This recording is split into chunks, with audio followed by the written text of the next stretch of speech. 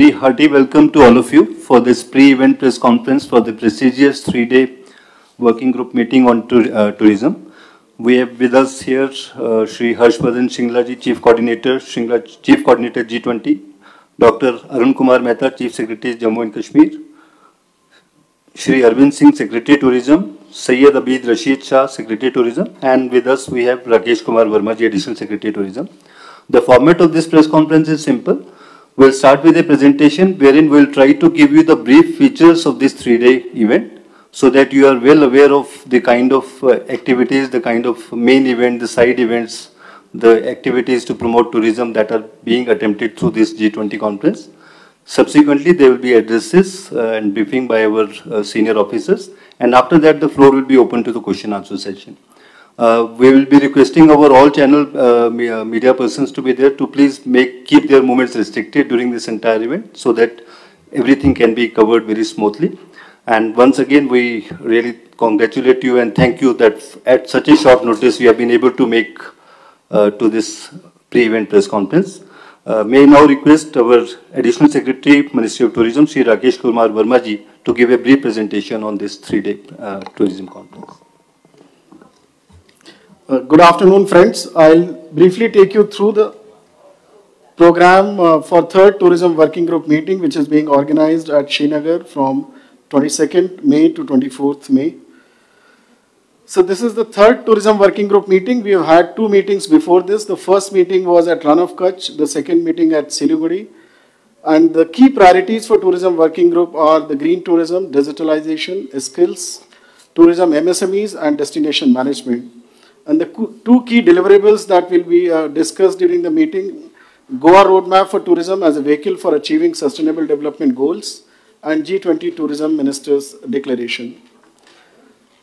Briefly talking about the priorities, these are the 5 key priorities which India during its presidency has set for G20 Tourism Working Group. The first is greening of tourism sector for a sustainable, responsible and resilient tourism sector. Harnessing the power of digitalization to promote competitiveness, inclusion and sustainability in tourism. Empowering youth with skills for jobs and entrepreneurship in tourism sector. Nurturing tourism MSMEs, startups and private sector to unleash innovation and dynamism in tourism sector. And rethinking the strategic management of destinations for a holistic approach that delivers on sustainable development goals. So these are the 5 priorities on which Tourism Working Group is working and deliberating and will bring out these 2 deliverables. The first is Goa Roadmap and Action Plan for Tourism as a vehicle for achieving sustainable development goals, which will be based on these 5 key building blocks and linking them towards achieving sustainable development goals. The second is G20 Tourism Ministers Declaration, which will endorse the key recommendations of the Goa Roadmap and also articulate recommendations for Travel for Life campaign, which has been launched by as part of Life Mission by Honorable Prime Minister. So on day 1, we will have the meeting of Tourism Working Group with inaugural session, which will be graced by Honorable Minister of Tourism, Culture and Donor. We'll also have Minister of State for Science and Technology, Shri Jiten Singh. We'll also have LG JNK, Shri Manoj Sinha ji. We'll have G20 Sherpa, Shri Amitabh Kant. We'll have Chief Coordinator, G20 Secretariat, Shri Harshvardhan Shingla ji, and Secretary, Ministry of Tourism. So that will be the inaugural session. After the inaugural session, there will be 2 working sessions. The first working session, we will deliberate on the second draft of Goa Roadmap for Tourism as a vehicle for achieving sustainable development goals. UN World Tourism Organization is helping us in preparing this roadmap, so they will be making a presentation. Then all member countries' delegations will be giving their suggestions and feedback. In the second working session, we'll have a presentation on draft G20 Tourism Ministers Declaration, and we'll seek interventions, feedback and suggestions from the delegates.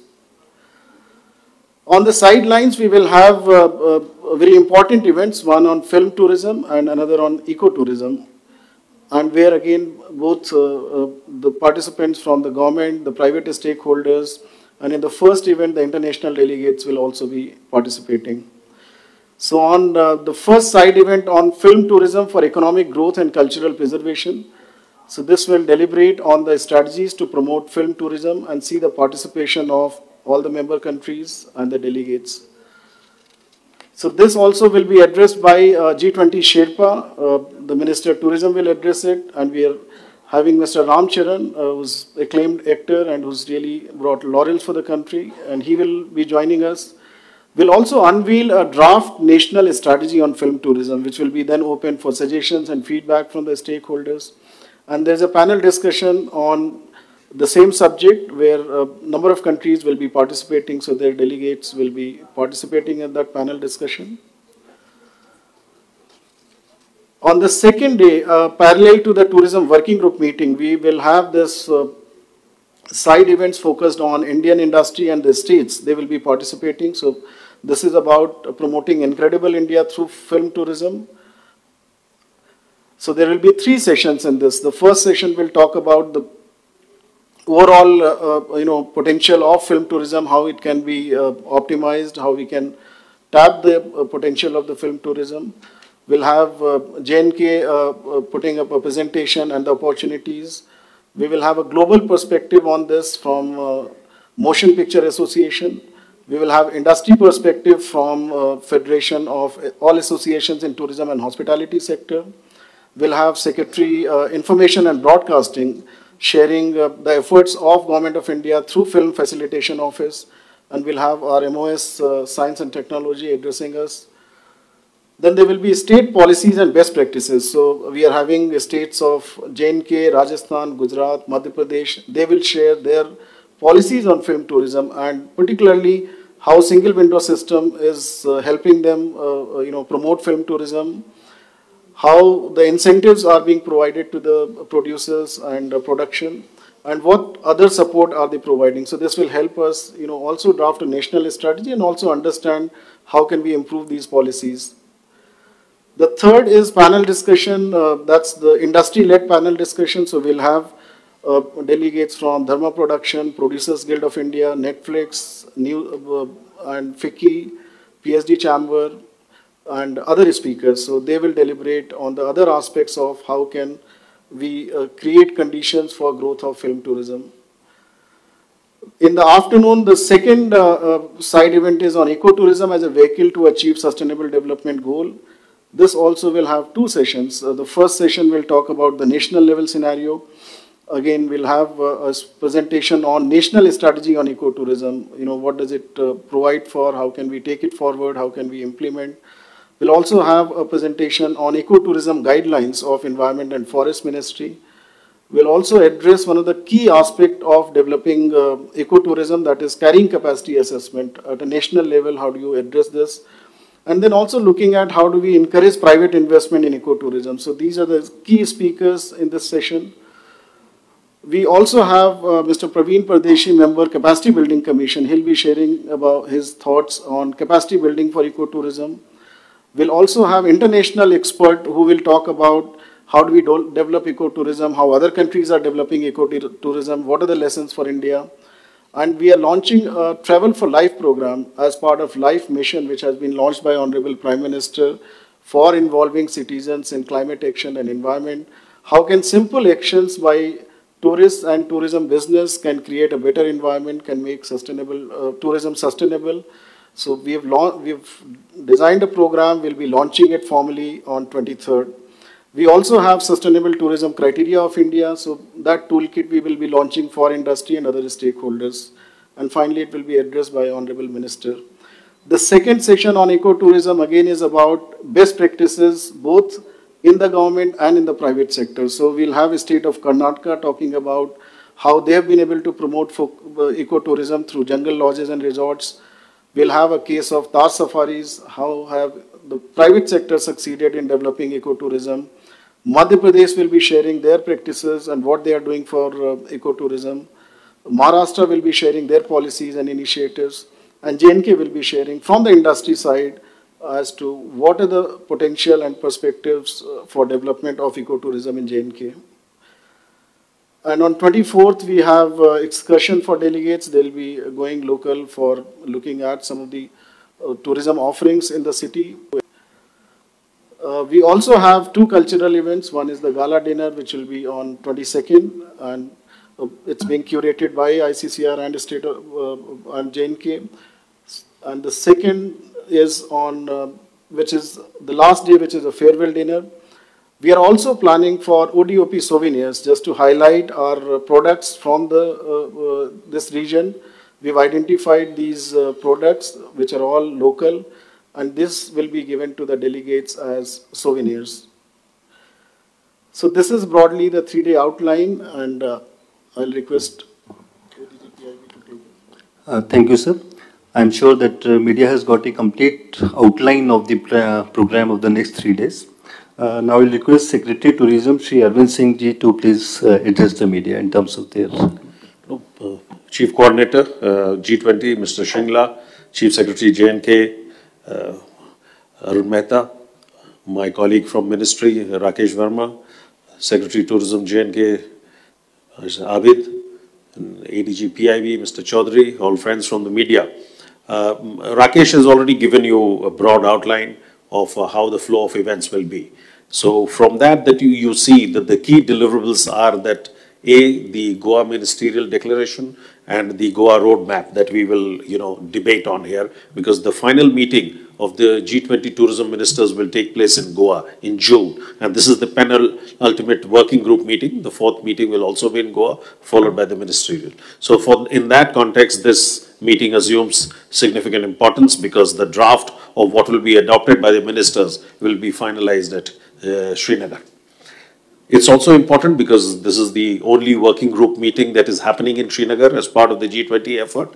And we have seen excellent response from all the member countries, from the invitee countries and from the international organizations. In terms of participation, we have one of the highest numbers that have registered and got accredited to come to, attend the working group meeting compared to the last 2 that we saw at Run of Kutch and Siliguri. And Chief Coordinator will tell you because he is seeing the other working group meetings also. So very encouraging attendance, which has really encouraged us to make foolproof and adequate arrangements for the meeting. Also, what you are seeing is that taking the importance of this venue, we are organizing 2 side events. The themes are film tourism and ecotourism, and the deliverables there that you will see will be that a national strategy on film tourism, the draft will be unveiled. And also on the ecotourism side, you'll see the Travel for Life campaign, which will be also launched, which is in tune with the, Mission Life campaign launched by Honorable Prime Minister and UN Secretary General some time back at Kevadia. We are also taking this opportunity to immerse the delegates in local sightseeing, seeing the local arts and crafts, enjoying the local cuisine, and the overall experience and the natural beauty that the state of Jammu and Kashmir has to offer. As parting gifts, we are giving them 1 district, 1 product, souvenirs to take back, which are products produced in Jammu and Kashmir. So we welcome the participation of all the delegates from the G20 member countries, the invitee countries, and international organizations to collectively advance the tourism sector globally and to achieve the UN Sustainable Development Goals of 2030. The G20 event at Srinagar presents a unique opportunity to highlight the tourism potential and cultural richness of the region. Thank you. Thank you, sir. May I request Shri Harshvardhan Shringla ji, Chief Coordinator G20, to please address the media. Thank you, and let me say what a pleasure it is to meet friends from the media. As many of you would undoubtedly know, we are now at an approximate halfway point in our presidency of the G20. In the last approximately 6 months, we have completed 118 meetings in 46 different cities across the length and breadth of our country. We obviously, for every meeting that is held, there is a lot of planning and preparation and organization. And I think the meeting in Srinagar is no exception to that. This has entailed planning at least a year and a half prior to this actual event. The G20 Secretariat and members of the Ministry of Tourism have been visiting Srinagar. Secretary Tourism and I myself visited tourism. This is the second time we are here in advance of the meeting. When we came here about a few months ago, we saw that there was a lot of work in progress. Srinagar is a smart city. There was a lot of effort to complete the work relating to the smart city project. We also looked at many of the areas that were relevant to the G20. And I can say with all sincerity that as we drive around the city, we see a completely transformed Srinagar. We've gone to the markets, we've gone to the riverfront, we've gone to the lake area, we've gone to many of the other places that we visited the last time. And we found that, that Srinagar today is vastly more beautiful. Its facilities and amenities are that much greater. There is a lot of pride when we talk to many of the citizens, when we move around the city, in some of the systems that have been introduced, whether it is underground optic fibers, sewerage systems, water and drainage. I think from that perspective, it is truly a smart city of the type that we would like to showcase to the rest of the world. And tomorrow, as you would receive a very large number of international delegates that would come from some of the most influential countries across the world, I think we can say with pride that this is one of our most beautiful, naturally scenic, but also one of the most beautiful urban environments that we can present to our guests from across the world.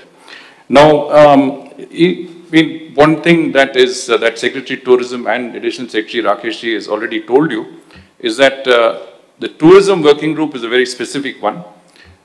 It is actually one of the working groups that is most in line with our objectives to present our rich and diverse cultural identity, to also present to the world our tourism potential. And no other working group does it better than the Tourism Working Group. In the first working group of the tourism engagement, or rather the tourism group, was in Rann of Kutch in Gujarat, western part of India. The second one was in Darjeeling in West Bengal, in the eastern part of India. The third, of course, which is Srinagar, which is the northern part of India, will present to our tourism representatives from across the world one of the most, as I said, scenic spots in our country, and from the tourism perspective, very, very relevant. But what is more important, I think, is that we have tried to bring in specific elements of tourism, as Secretary mentioned, whether it is sustainable tourism, eco-tourism, adventure tourism, film tourism, what is relevant to J&K and what is relevant to the Union Territory and the people of this place is what is being highlighted in this Tourism Working Group meeting. As you also know that the vision of the Prime Minister is to ensure that the message of India's G20 presidency is taken down to the grassroots level through a Jan Bhagidari process. And so a lot of efforts have been made to sensitize people in our country about G20, and that is why we've also held it in locations across our country, north, south, east and west.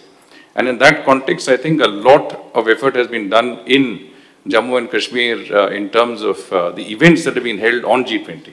I'm sure Chief Secretary will speak more about it, but we were very, very impressed with things like the walkathon, things like the cycle event that was held to popularize G20, or the mock G20 process, or the awareness rally in Badgam, and you had, as I said, the walkathon in Baramulla.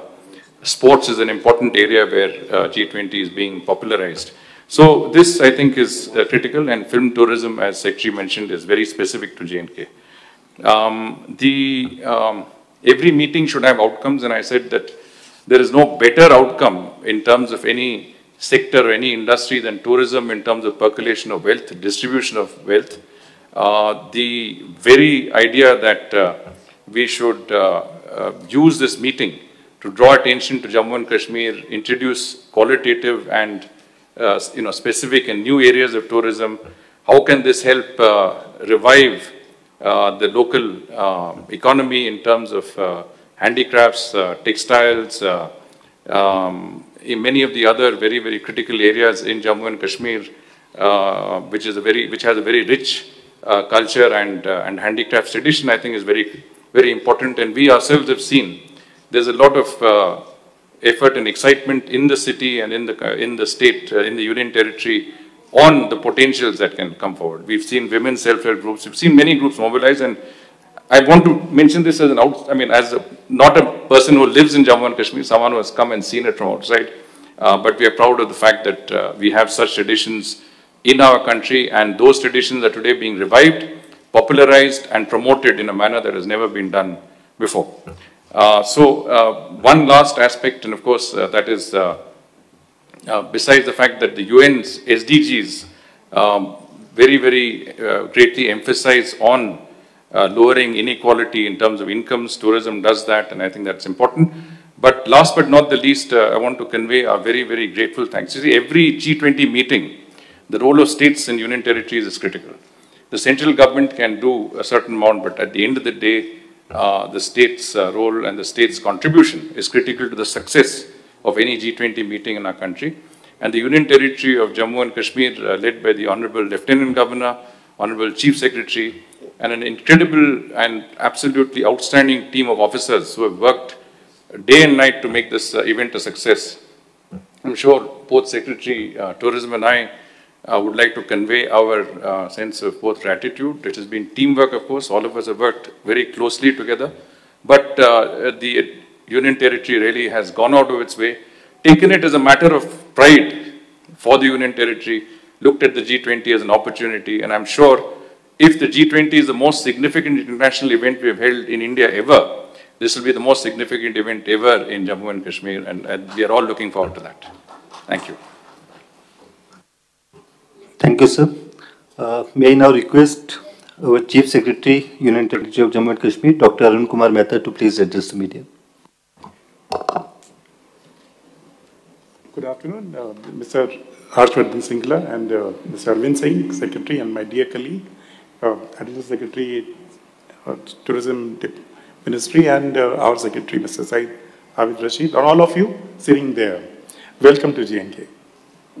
It's a huge welcome to you, and it's not only on my behalf, but people of J&K have been looking forward to this event with a lot of anticipation. In fact, I had a lot of people saying that how can we participate in G20?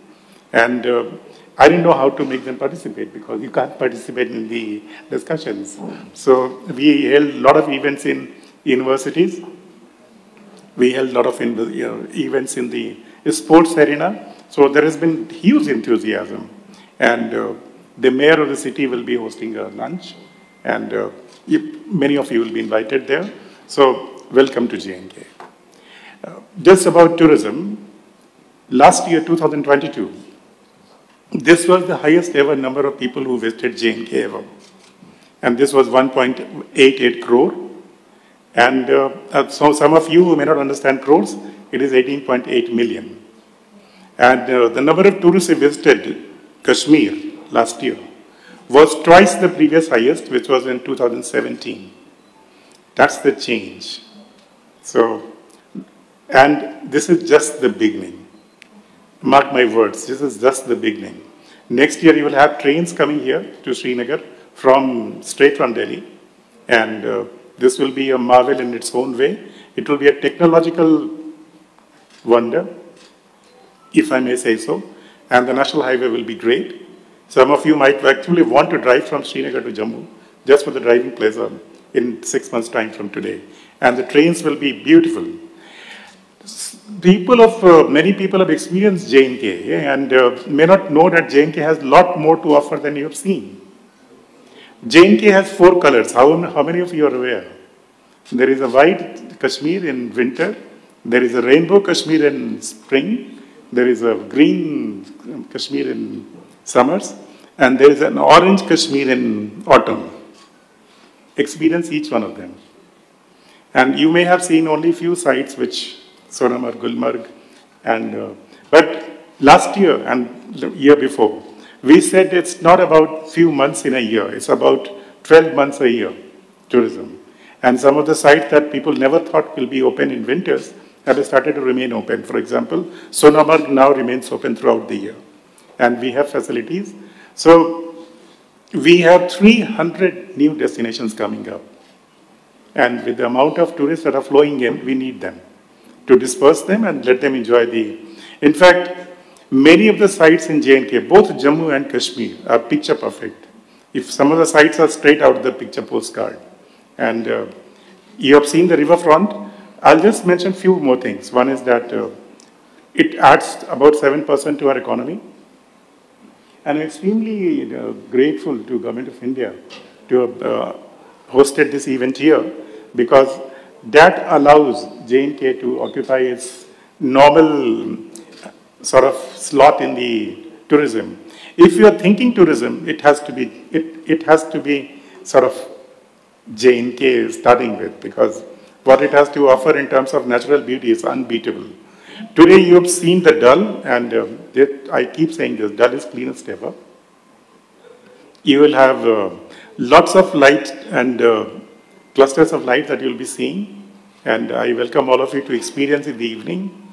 The riverfront has come up now, Polo View has come up now, the Residency Road and so on and so forth. I'm not going to count it. Jammu area, you will have the Tavi Barrage coming up, so you will have Jammu upgrading itself in terms of tourism potential. Jammu has a lot of tourism potential. J&K as a whole has immense tourism potential, and extremely grateful to Government of India to have given us an opportunity to sort of host this event. Just a couple of more things and I'll close. One is that we expect to cross the number of 2 crore this year, definitely. And one of the very positive signs that has happened this year, and this Mr. Shingla, you may like to take note of, that foreign tourists have come in a very large number this year. So this is catching up and going ahead. So we have already caught on with the previous numbers, and so that's a very healthy sign that we have a lot of foreign tourists arriving here. Very, very healthy sign, and we are looking forward to welcoming both Indian guests as well as foreign guests, because when it comes to hospitality, there is nothing to beat J&K. And people of J&K are so hospitable, and you should experience it.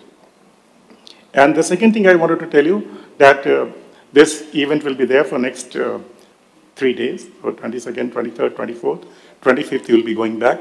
In between, we have made a lot of arrangements for you to be able to go out and see some places. Prerna is there, she is Secretary Information. She will be able to help you with some places. If you wish to go to some other places apart from attending the event here, you will be facilitated. So experience J&K, and the transformation that is happening in J&K. Srinagar is just a small example of that. You can see that transformation in every sector and everywhere. And we feel very proud of being part of this. And we feel extremely happy that Mr. Arvind Singh and Mr. Stringler have allowed this event to be hosted here. Look forward to you enjoying your time here, and look forward to all of you coming again. You'll be busy this time, so you'll not be able to experience as much as you would like to. But after 25th as well, some of you who are coming from outside should come back again and experience J&K. And but I hope you have a very wonderful time over the next 3 days. Thank you very much. Thank you, sir. Now with these addresses, I'm sure that media would have got answers to any kind of queries they would have in their mind, but still if there is something that you would like to ask, any questions relating to this G20 event, you are welcome to ask them. My only request will be that please identify yourself in terms of your name and organization. Raise your hand so that PC can be conducted in a smooth way. We'll start with the lady first on the back side. Hi, sir. Naveed Iqbal from the Indian Express. Question for Mr. Shringla. I was wondering if you're concerned at all about